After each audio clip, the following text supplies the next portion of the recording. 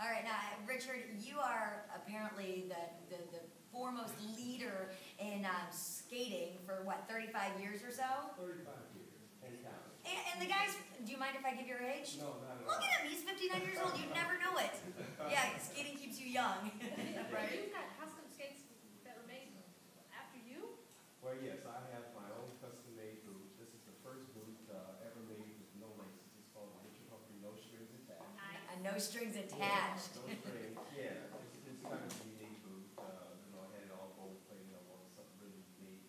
But it's just something that I thought about for many, many years, and it actually came into play, and it worked to the point where I was able to get this stage. You know, I worked on a different show before, and we did a whole show on skating, and basically soul roll skating. And some of the moves, I don't know how it's done on wheels, 4 wheels or 8 wheels, you know?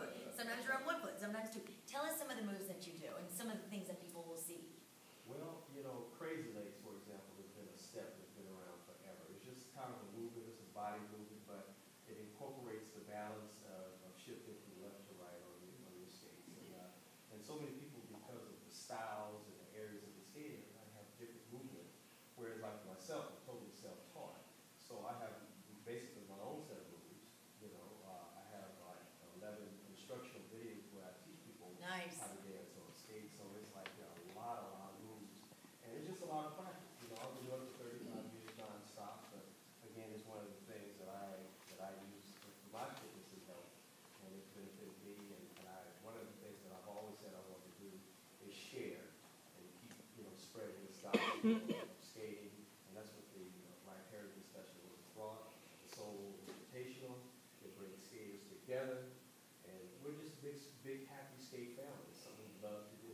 Okay, so we've got the Soul Roll Invitational. There's a big gala tonight at Busch Gardens, right? No, it's going to be at the Strass. Strass Center. Strass Okay, Center, that's downtown Tampa. Ivy, what have you got going on? Well, I play a sassy Southern belle in the theatrical Nancy's stage show production of Saul's Juke Joint. That takes place Saturday, January 21st at the HCP Main Stage Theater. So it's a lot of it's original music by Desmond Boone Jr., original choreography by Ivan Norman. The director, producer, and writer is a Tampa native. He created the show. It's going to be fun. Everybody needs to go.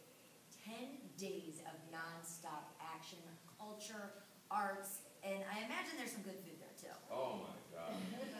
If you want to really feed your palate, it's best to do it at the Black Heritage Festival on Saturday and Sunday.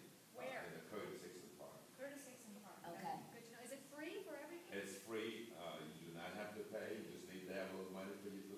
And hey, if you can't get to the Tampa Bay area for the festival this year, you better come down next year. Absolutely. And make a date of it too. Oh, yes. And It's usually around the same time each year. everyone's welcome, all ages. Listen, this is a festival that's open to the entire community, regardless of your ethnic background or your socioeconomic status. We invite you to participate in the Tampa Bay Black Heritage Festival. Well, thanks for coming up with the idea, and good luck to you this year. It's going to Thank be you so great. much. All right, Dr. Samuel Wright, Richard Humphrey, and Ivy Box, they're all from the Tampa Bay Black